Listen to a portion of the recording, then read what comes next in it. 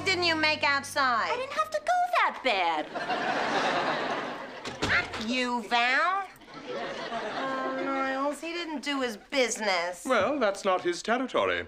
Perhaps if you move the Persian rug outside. Gee, I don't know what's wrong with him, Val.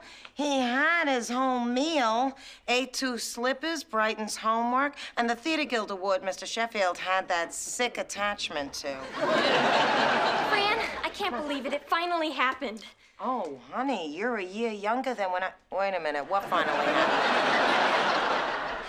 Jeremy finally asked me out. We're going to a retro drive-in movie. Oh, a drive-in. Oh, honey. What kind of car does he drive? A Miata. 4 on the floor. No back seat.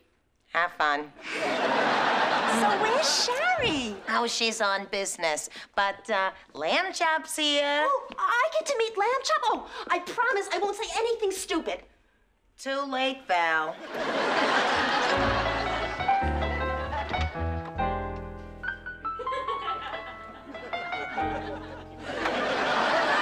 Isn't that adorable?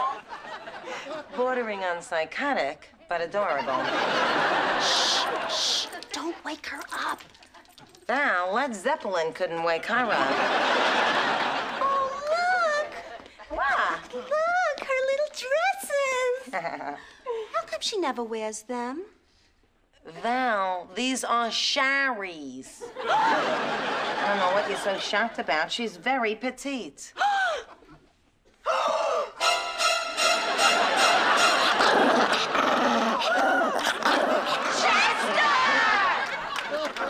Chester! Put Lamb Chop down!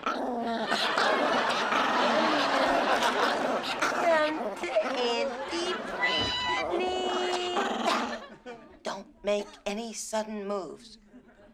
Chester! Chester, there he is. Come here. Come here. Oh, Chester, what did you do with... Val! Chester ate Lamb Chop. And you know what the worst part of it all is? Just because I suggested that Chester come stay with us, and I brought him up to Shari's room and put him down so that I could rifle through her personal stuff, Mr. Sheffield's gonna find some crazy way of blaming this all on me. No, you know what the worst part is? What? He forgot the mint jelly. Stop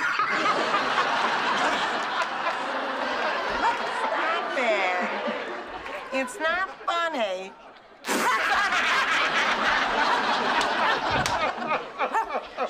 Do you think that when Shari finds out that Lamb Chop was eaten, it's gonna blow the